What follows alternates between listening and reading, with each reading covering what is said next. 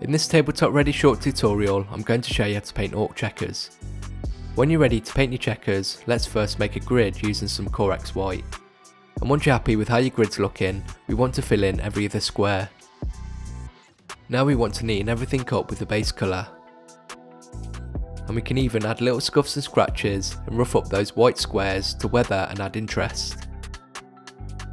Finish our checker pattern highlighting any edges the light squares meet with white scar. Now you know how to paint Ork Checkers. Make sure to leave a like, make a comment and head over to TableTopReady to see the full Ork Deathcopter tutorial.